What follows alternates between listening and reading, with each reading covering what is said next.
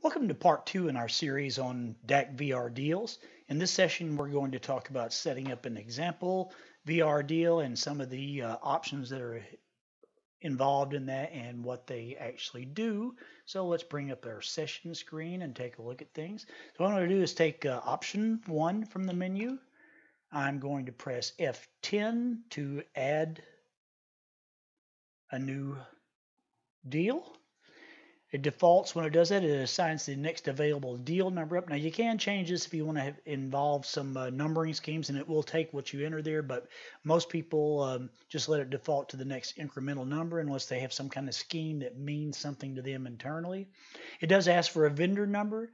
The vendor number, as I mentioned in the first session, is not a hard and fast rule. You can mix and match items from other vendors. But it started off its life being for a single vendor, and then we relaxed those rules. So I'm going to press F4 to search for a vendor. I'm going to grab Nestle. If you know the vendor number, obviously you could just key it in. So that brings me to the screen where you begin to set things up. So if you remember from our list before, the different deal types, we're going to talk about deal types. Right now, everything's wide open, and once you select a deal type, some of these fields are going to become hidden fields, but you can give the VR deal a description, a start and end date. You can tell it when it's tracking whether to ignore credits or not, so it'd just be tracking the sales alone. You can restrict to a particular unit of measure, which is not as commonly used, but is another option in there. It might be a cents off deal. It might be a fixed price. So that's what those things. So deal price would be a fixed price. Cents off would be a cents off value, like 50 cents off. You also have these distributor values in here. So maybe you're giving the retailer 50 cents off, and you are also getting bill back money or being reimbursed from the supplier a certain amount. So it might be 50 cents off to the retailer. Maybe you're getting 75 cents off or back to you, whatever that happens to be, or it could be a percentage back to you as the distributor. You can also do retailer percentages where it's calculating a percentage either for rebate or for off invoice, and how you want it to affect the cost. You want it to affect the base cost, the net cost, all cost, or don't affect the cost at all. And then a little change tracking stuff. So let's just grab an example here. I'm going to press F4 up here to choose a type because that's always there for you to use. And I'm going to use the most common type, which is a B type, a billing type. And you can see that a couple of our fields got hidden down here, and now we have a place to enter some scenes. So these are required fields here. You must have a description, must have a start date, must have an end date, and you must tell it how you want to affect the cost. So let's just set that up. So let's say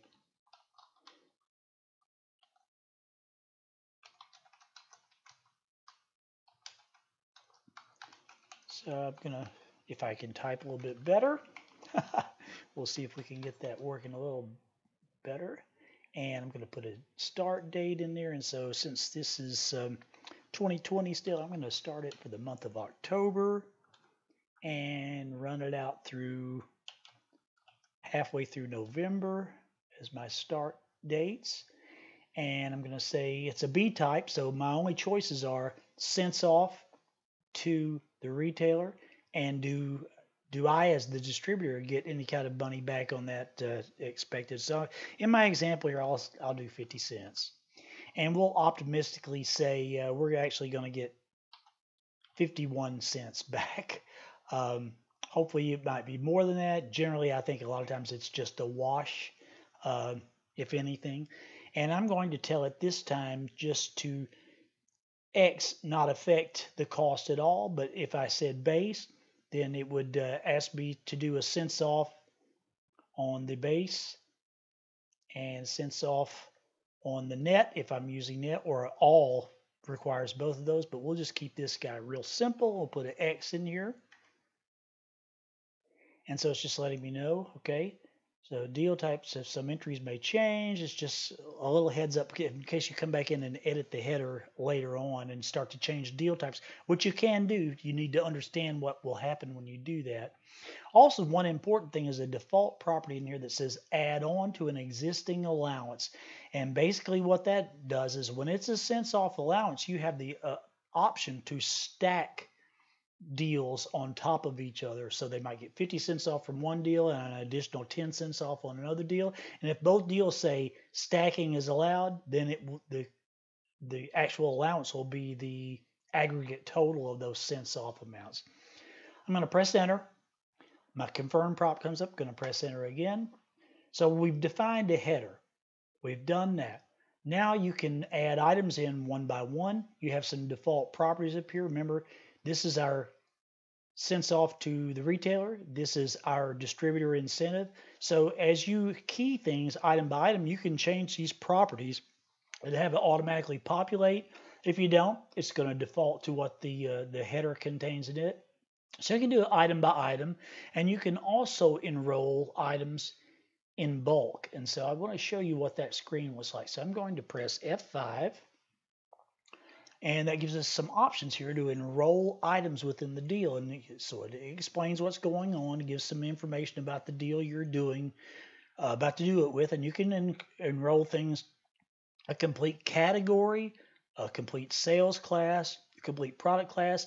It defaults to this vendor only. So here I have it set up under Nestle. So if I leave that as a Y and I say category 5, for instance, for grocery or candy or whatever that category happens to be, then it will get everything out of category 5 that belongs to this vendor.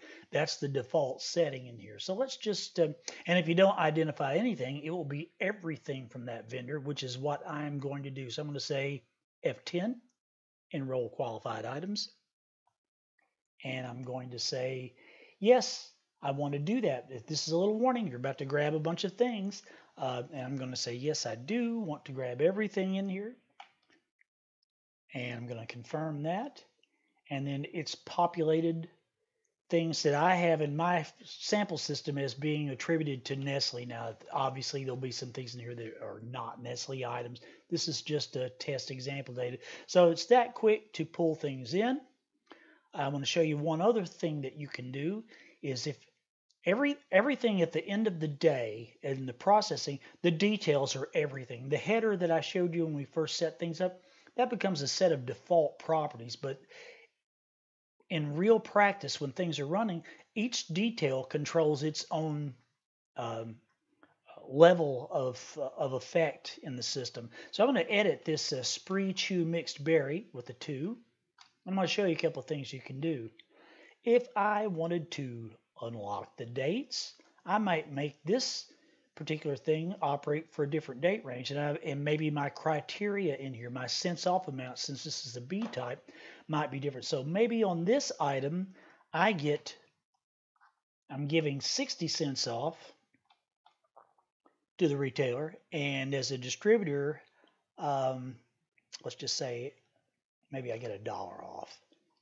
So something like that. I pressed enter, my confirm prompt has come up, but I don't really want to confirm yet because I want to show you the dates while we're in here. Look at this. So I'm going to press F15, which is a Shift F3 on your keyboard. That opens up these date fields for entry. So now I can say, you know, this one here doesn't run the full term of the deal. This one is only in play, let's say, from the 1st of October through the 31st of October, just to make a nice clean example. So I made that change. I'm going to press enter. I'm going to confirm. And now we should see in here my spree item has different amounts. This little red block with the D and the exclamation point is an indicator that this guy has a different date range involved in it. So I can do that. So you can get down to that level of detail. This is just one type. There are multiple types in there. Every one of them, the details rule the world. The header is just basically for default information, but you can get very creative. And you can add other items into this that are not from Nestle, or you can mix and match the items. It really doesn't care about the vendor. Now later on when we talk about in a future session about exporting to vendor billing to get bill back money, things of that nature, if you have mixed deals, then it will break those apart by the vendor that are involved and create multiple invoices for each respective vendor. So that is all part and parcel of this whole thing. But what I want to do just to kind of wind this session up is I'm going to press F3. So what we did, we created a deal from scratch. We populated it with some items. We manipulated some items. Also, if there's an item in here that you don't like, you can always boop, delete. So you can pull in a batch of items, and then you can, as you need, remove the ones that are not really applicable. So you can go about this a number of ways. You can plug items in one by one. You can grab a bulk of them. You can delete the ones that don't fit. So a lot of different ways to go through things. But when I press F3, since I'm in add mode, you'll see something else come in. So, all right, since this is a billing side deal, it's a buy down. Now we have to tell the system, who does it apply to? So I want to show you that screen, and that will be the end of this session. So I'm going to say, yes, I do want to enroll right now. You can go back and amend enrollments, obviously, after the fact, and we will talk about that in another session, but take yes. All right, and so then it pops up a dialog. It says, all right, here's your deal. Here's the description of it. Now, who do you want to enroll? And so I could, and these are all ands. So I could say if you belong to this billing matrix and you're this corporate and you're this account type. And if it's blank, it just doesn't look at that particular rule. I could do it by jurisdiction. For people in a multi-warehouse environment, you can do it by branch or warehouse if you want to think of it that way. You can set up item collections and store those and enroll by item collection. There's a lot of different things you can do here. Or if you want to just say this applies to everybody, I don't care, then F17 is a global enrollment saying all customers qualify. I'm going to do a enrollment by, let's pick state, for instance. So the example here might be, I have a deal. It applies to people in the state of Michigan, but not in the state of Ohio or some nearby state that you also service. So you can do those types of things. So there's a lot of different nuances you can plug in once you understand the elements. So I'm going to say my state is going to be Florida, my Florida customers, and you can also exclude a whole set by putting exclude. So by default, this is including people, enrolling them in the deal. But you can also use this tool to come back and exclude sets of customers. We're going to enroll the folks in Florida if we have any in this test system. So I'm going to press F10. And it's asked me, should new customers automatically be rolled based on these scopes? And because I indicated Florida, if I say yes here, then if I add a new customer and they are in the state of Florida, if I add them tomorrow, then during the end of day, it's going to say, hey, Florida customers are supposed to be enrolled in this. You've just added a new Florida customer. Make sure that that customer is part of that puzzle, or is enrolled in it. So that's how that works. And all of these scopes function that way. So what that allows you to do is enroll things by a subset of your customers. And then if a new customer gets added into that subset, they become enrolled automatically. So I'm going to say yes to that question and press enter. And now I have my deal set up out here. And this red is indicating there are no customers enrolled. And so let's see what's going on there. I'm going to do an E beside it to check enrollment. Anytime you see something red here, that means there are no customers enrolled in the selling side. So let's just see if maybe the screen didn't refresh. So let's just check and see what we've got. And I have nobody. So I had no Florida customers enrolled in that. So that's a good example here. So let's just take another bite of the cherry. So I'm going to run the enrollment tool from here to show how that works. And this time I'm going to say enroll people in this. Let's just try Louisiana for fun. I'm going to press F10. Automatically want to enroll? Yes, I do. And now for this particular deal, 135, I've enrolled all these customers. So that's how the enrollment works. When you're in add mode or after the fact, you can come back in and do an E beside the deal to do that. Let me F3 exit. So that's what an E does. And if I refresh this screen now, I'll just key a vendor that's nonsensical. And now you see the red has disappeared because now there are customers enrolled in that. So if I do an E beside it, these are the customers enrolled explicitly based off of the state. If we add more customers into that state, they will become enrolled. So here we're restricting to deal 135 in that particular vendor, just to sort of reinforce that notion. So that's what the enrollment does. And there are a couple other handy things in here. For instance, the copy. You can, to edit, you go back in. You're back in looking at items in there. If I do a Z to zoom, I can zoom back into the header and make some changes. And we will look at that in another session.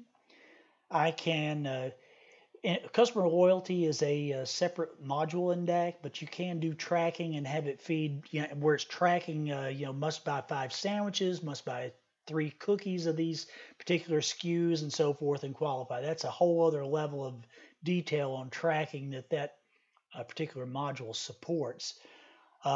And then the enrollment we looked at. I just wanted to show you this copy thing real quick. If I wanted to copy a deal, say for instance, I wanted to run something along and it ran, we know this one we set up to run from October 1st through November the 15th, excuse me.